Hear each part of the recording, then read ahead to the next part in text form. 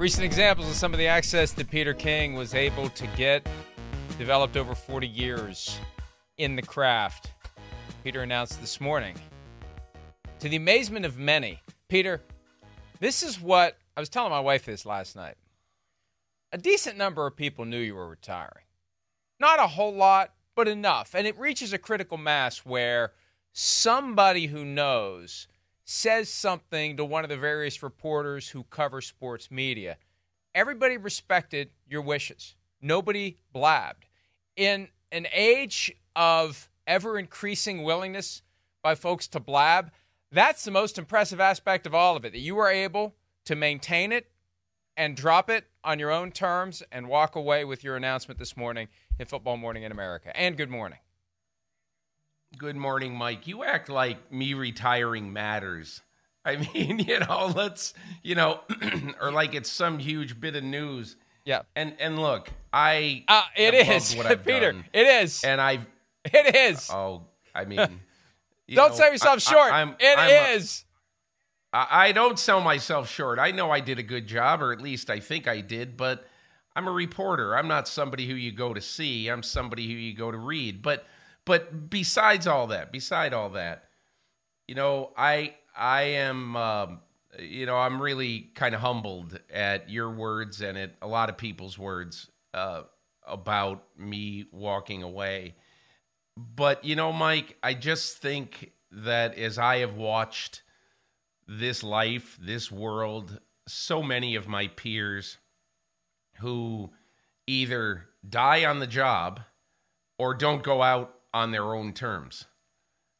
And, I was saying to Mike Reese, I just texted Mike Reese of ESPN Boston this morning because he texted me with a real nice text. And he said, hey, I think some of your greatest stuff was this year. I really enjoyed it. And I said, the one thing I really wanted to do this year more than anything else is I wanted nobody to be able to say, man, he's mailing it in this year. I could see he was done. He was out. And I just felt like I really wanted, and I kind of knew for some time that this was going to be it. I wasn't positive, but I knew that it probably was. And I just never wanted anybody to say he mailed it in. That was really kind of my big goal this last year. But anyway, it's been a lot of fun. I don't think anybody could ever accuse you of mailing anything in. You mentioned in the column at one point our mutual boss, Sam Flood, suggested that maybe you cut from 10,000 words back to 6,000, and you're just not wired to do that. And that caused me, because I know how much you like numbers, I tried to do the math, and I suspect you have at some point, between Monday Morning Quarterback and Football Morning in America, the number of words written, because you did it every week of the year with the exception of 4 or 5. I mean, I don't know what the over-under is. I assume that one of the various betting apps would set a line at the over-under. It's got to be a lot of words, like in the millions. The question is, how many millions? You know what I said to someone recently who said, hey, maybe you'll write a book. I mean, you must have a great book in you. I said, there's two things about that. What have I hidden? What have I kept, in some notebook in my office that I haven't used? I open my notebook every week and just tell you everything that I know and everything that I think. So I don't really have that. Plus, here's the other thing.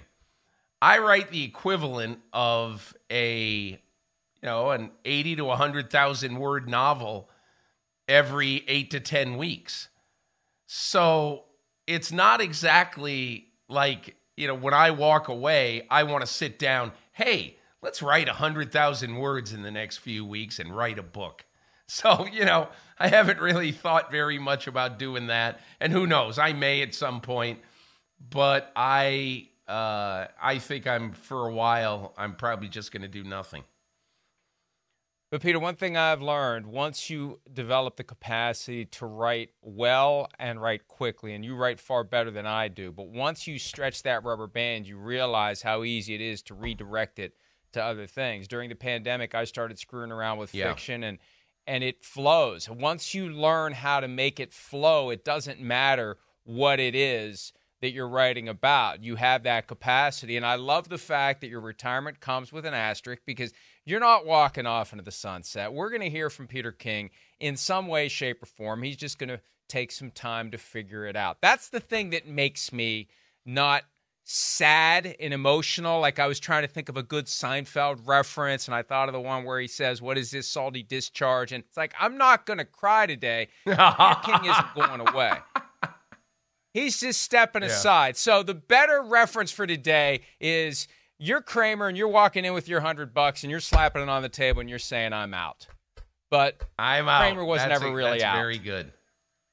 Yeah, he wasn't. Hey, look, Mike, there's something about it. Part of me is sad because nothing will replace sitting in the winning coach's office after the Super Bowl and having him tell me, "Hey, here's Corn Dog, and here's what we did with Kadarius Toney and Sky Moore." Nothing will replace, "Here's Tom and Jerry, and here's why Mecole Hardman came from a season of awfulness, with the Jets and with us, and why he's now the hero of the Super Bowl." I mean, there's something about that, and the fact that in 5 or 6 hours after I stand up in that office and walk away, that I'm going to be able to tell the world about it. Nothing will ever replace that. For me, nothing. It's what I have loved to do my whole life. And that's why, to me, riding to work with Kyle Shanahan the week before the Super Bowl and talking to him about a lot of the real deep stuff in his life. I mean, these are the things that I got into the business to begin with. And look, of course, I'm going to miss doing them without any question.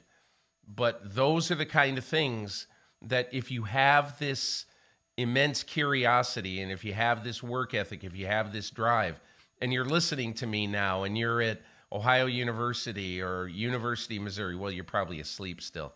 But if you're listening to me at any of these great journalism schools in the country, I'm telling you, you can do it.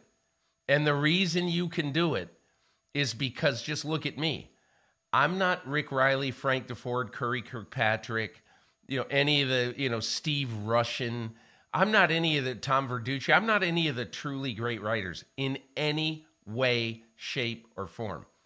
I just was able to do it because I would look around a press box on a Sunday in 1992, 98, 2000, and I would just say mentally, I would say this to myself almost every day: I'm going to write the best story of anybody in this room today. And sometimes I did, and a lot of times I didn't. But that was my thought process going into every day that I did this job. Well, and again, number one, you're selling yourself short as a writer, which is fine. That's for me to say, not you to say, and that's that will be fine. But the other thing that you bring to the table, and you touch on this in your column this morning, the sacrifices that need to be made in order to do the job well. And I know we're both a couple of old men preaching to the youngsters that don't want to hear it. And it dawned on me last week. I remember hearing it when I was young, and I didn't want to hear it. But even though I didn't want to hear it, it got through, and it kind of sunk in, and it waited to spread at the right time. The idea that you aren't going to get anything unless you bust your ass. You can have all the talent in the world, but you just sit around and do nothing, it doesn't matter. You have to put in the work. You have to have the drive. You have to have the will. You have to have an element of competition. And you've got a strong element of competition. You've done a very good job of naturally concealing it over the years. It's not as obvious as it might be for others. But as you said, you look around the press box and you want to kick everybody's ass that day. And you have to have that mindset in order to put in the work. There were times when we stayed at the same hotel and we shared a wall, and I could hear you up talking on the damn phone until 3 a.m, and I'm trying to sleep, but I wanted to bang on the wall and say, "Hey, Peter, shut the hell up. I'm trying to sleep over here." I mean, you would go on Sunday night until 3, 4 a.m. to get your column done. Hey, that it just really reminds me, and you talk about this, Mike, and look, all of these things you have to have, in my opinion, to be good in this business. You have it. You post stuff at 4:30 in the morning, and all your staff, Michael David Smith and Shireen and Miles. I mean, all of your people are worker bees too. But I've always felt this way too. Did I not enjoy it? Well, at 3:30 in the morning, I didn't particularly enjoy it. But did I enjoy virtually everything about the job at all times? Absolutely. And you know what, Mike? When I really knew that I probably need to go? You know how every year, like, I would always have a little grid when I was going to the scouting combine. And I would have like 30 targets that I wanted to spend time with. Like last year, my big target was Ryan Poles. They got the first pick in the draft and all that. And when I really knew, this was probably November, December, when I really knew, was that I said, I got to retire before the combine. And, you say, well, geez, why do you have to do that? I said, because I don't really want to go to the combine now. It isn't that it isn't an incredibly valuable place to get work done. It's fantastic. But the point is, I just really don't want to stay up until 1:30 every morning for 4 or 5 days. Because at the combine, that's what you do. And I'm done. I'm done with sacrificing everything in order to spend a half hour with a general manager who's got the 5th pick in the draft. And again, that it's not this. I hope that there are 100 people at the combine who have the desire that I had 3, 4, 6, 7 years ago when I would do that every year. I'd make my little grid. But, you reach different stages in life where you don't want to do those things anymore. And that's when you kind of know. And I really feel like if that's part of it, I should not be doing this job anymore. It belongs to the people who are really effing excited about going to the combine and running into Matt Eberflus in the hallway and buttonholing him with 3 questions. I mean, that's the combine experience, and it's fantastic. But, I've done it. See, that's where I could be really snarky and say no one's excited about running into Matt Eberflus, including Mrs. Eberflus, but that's just popped into my head. I don't really mean it. It's just an opportunity that I didn't want to let go to waste. I offered to make the whole show a trip down Peter King memory lane, like remember the old This Is Your Life show, but Peter didn't want that. Peter, I got one thing more to say, though, before we get to the news, because there is news to get to as we get ready to head to the scouting combine, or at least I get ready to. I don't want to go either. At least you got a good excuse. You're retired. I don't enjoy it. I'm flat out willing to say it. I hate it. I hate going. I hate that week. It's exhausting. It wears you out. I have one objective on my list: come home. So anyway, I'm not ready to retire, says Mike. I don't like the scouting combine, and I never have. Okay, so the one thing, because we cover a next man up sport, and one of the things that has occurred to me over the years, every football team is a giant machine with interchangeable parts, and when one goes, another one gets put in its place, and it just keeps rolling. Peter, you won't be replaced, at least not until somebody grows into what you've been able to do. There isn't going to be somebody riding with one of the coaches in the Super Bowl on the way to work next year. There isn't going to be somebody sitting with Andy Reid when he wins his 3rd straight Super Bowl, having him walk through whatever, hot pretzel with mustard play that they come up with to try to win the game. It's just not going to happen. Somebody might get there,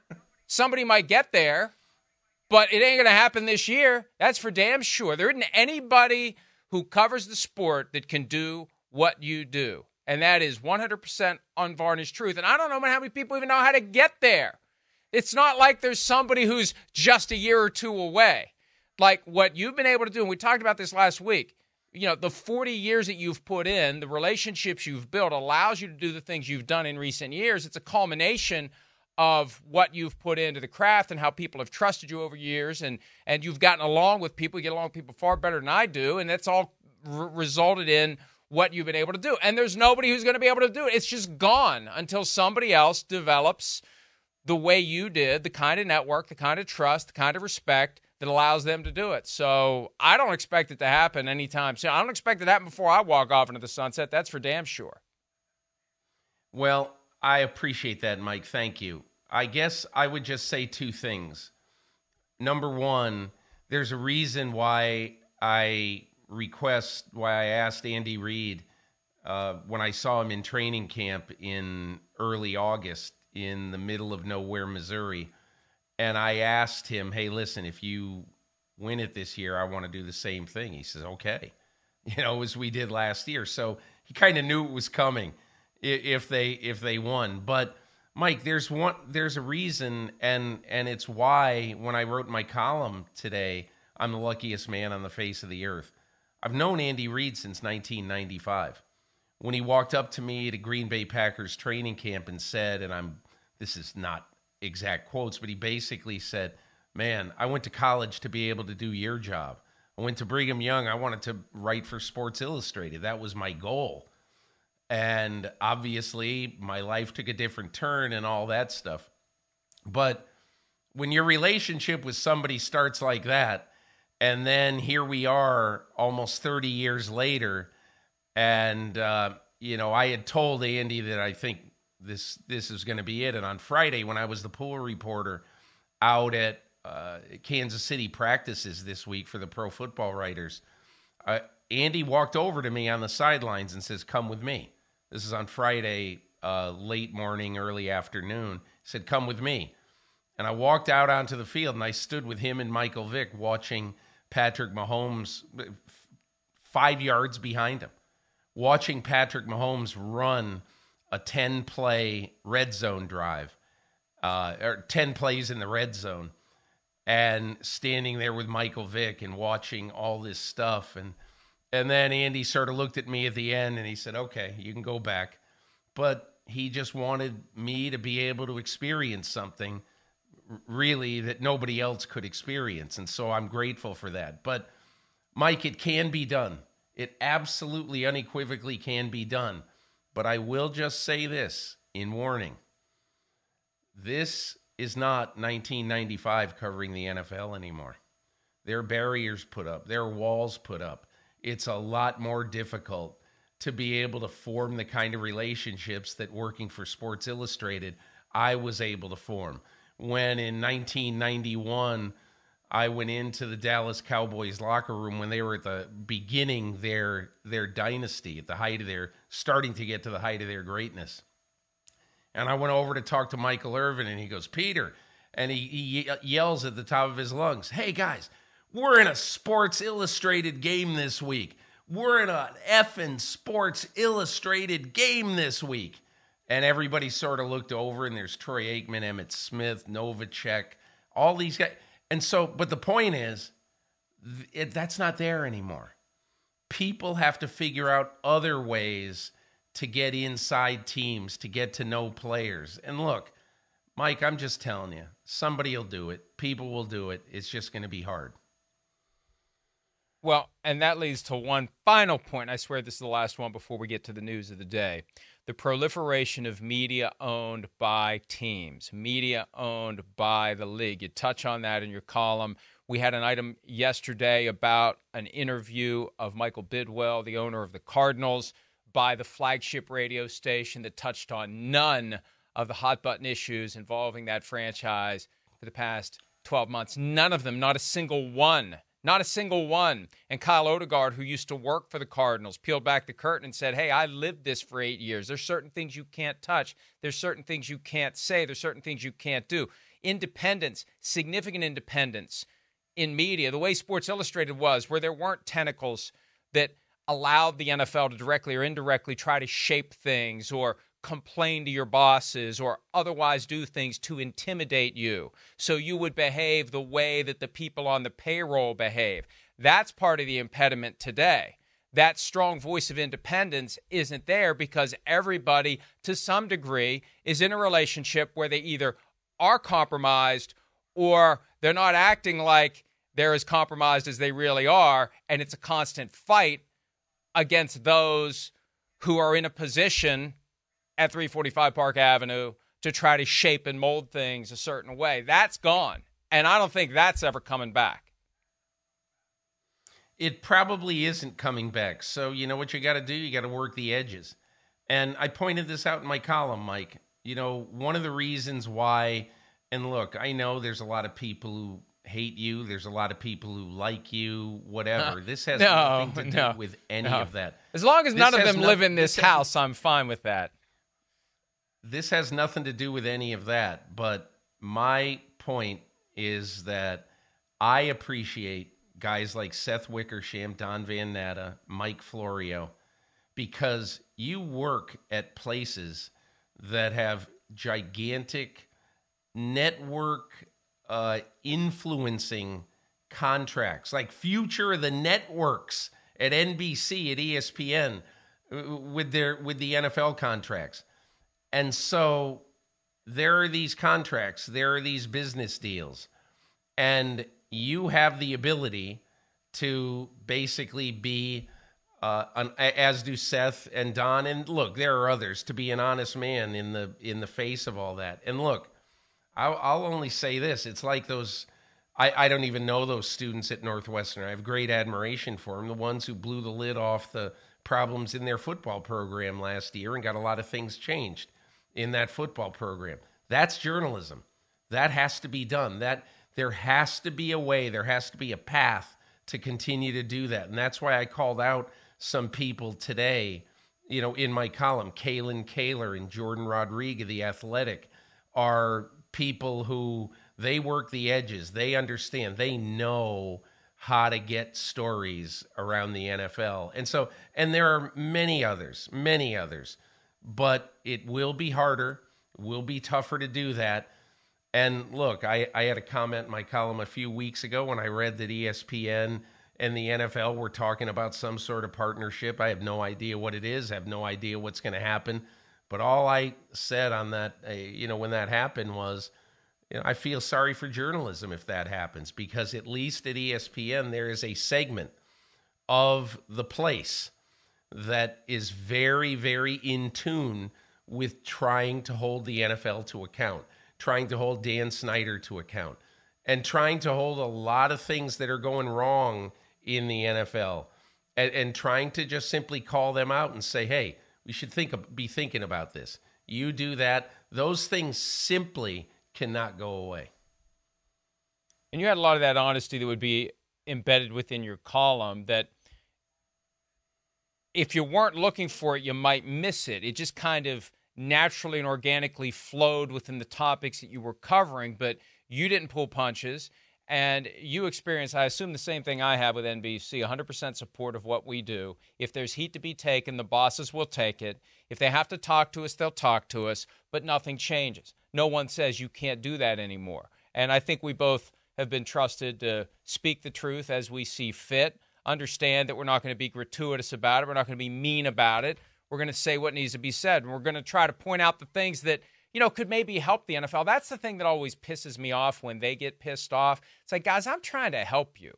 You're dangerously close to the cliff on a certain issue, and I'm trying to help you steer the car back on. Don't get mad at us for trying to tell you what we think you should do to try to avert disaster. Maybe one of these days you'll thank us.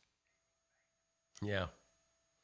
I don't know. Look, the NFL is the all-powerful Oz right now. That's just the way it is. They're in a position that Mark Cuban thought they'd have been run over the cliff by now. But you know what? The Hogs didn't get slaughtered. The Hogs got fatter. And maybe the Hogs will become Goliaths at some point. I don't know. We don't know. There are obviously things on the horizon that they need to be careful about. Sports gambling, head trauma, all those things. I get it. Officiating. But look, you just have to cover the league as honestly as you can. And that's the only thing that worries me about, the media these days. What I said in my column, when Roger Goodell signs your paycheck, you know that you might be able to go to the edge of the cliff, but you're not going to go over it, or you risk becoming Jim Trotter. That's all there is to it. And well said. Good for Jim Trotter, because he pressed the issue, And he got fired because of it, regardless of what is said. He got fired because of it. And look, we'll see what happens. I don't know the inner workings of that lawsuit or anything. I haven't covered it. But what I would say is that, look, the NFL really needs to have some adversaries, and not just 3 or 4 of them. And that is one of the things that worries me a little bit about the future of the media. Well said, and I'll continue to be on that wall, even if there's one less voice on it in Peter King that can help support me on some of these issues as we try to keep the NFL moving in the right direction. Because, look, I go back to when I was a kid. I fell in love with the mythology of football. The NFL can only blame itself for me putting it on a pedestal and expecting it to behave that way. That's it. The NFL put itself on a pedestal with me via NFL Films and the booming voice of John Facenda in slow-motion footballs wobbling through the air in snowflakes. And I just expect the NFL to act that way. That's it. Plain and simple. Hi, it's Mike Florio. Thanks for watching PFT on YouTube. Hit subscribe for the latest news and analysis from Pro Football Talk.